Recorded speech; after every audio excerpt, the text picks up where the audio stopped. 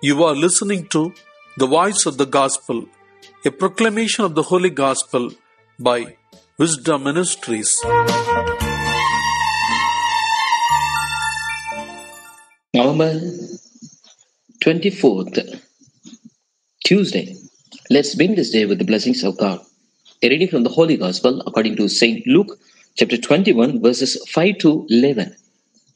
When some were speaking about the temple, how it was adorned with beautiful stones and gifts dedicated to God, he said, "As for these things that you see, the days will come when not one stone will be left upon another, all will be thrown down."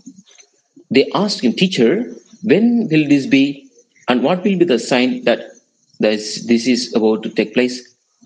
And he said, "Beware that you are not led astray. For many will come in my name and say, 'I am he,' and the time is near. Do not go after them.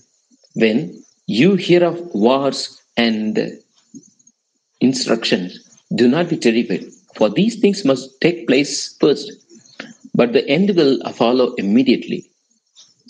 Then he said to them, "Nation will rise against nation, and kingdom against kingdom. There will be great earthquakes, and in various places famines and plagues, and there will be dreadful pourings and great signs from heaven." This is the gospel of the Lord. Praise you, Lord Jesus Christ.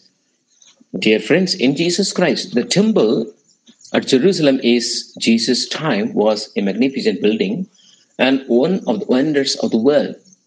As the gospel tells us, it had been more than 40 years in the building and was not yet completed. People were commenting to Jesus on the beautiful decoration of jewels and votive offerings. His hearers must have been shocked, if not utterly skeptical, when Jesus told them that in time the building would be utterly destroyed with not one stone left another.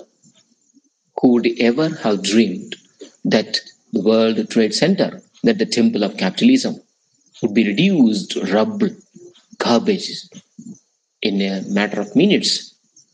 And how much more the temple of God?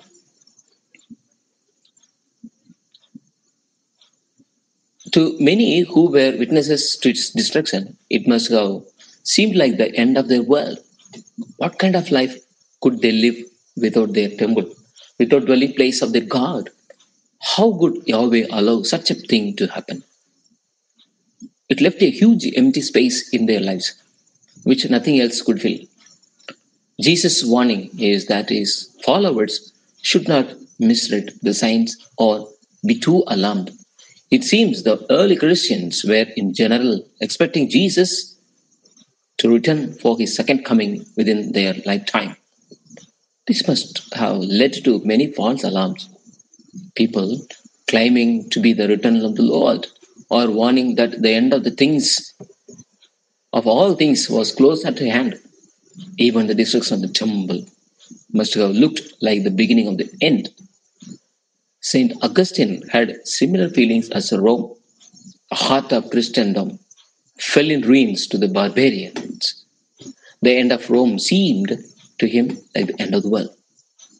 Jesus tells his followers not to be too ready to believe what they hear people saying, nor are they to be too alarmed when they hear the wars and social upheavals.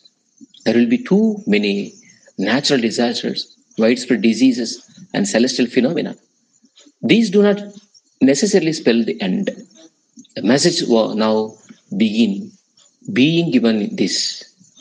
The end does not follow immediately. Yes, at every pivotal time in the history of our planet, there are people who claim to see the end in sight. On a more personal and much more realistic level, we may be anxious about the signs of our own time of departure from this world.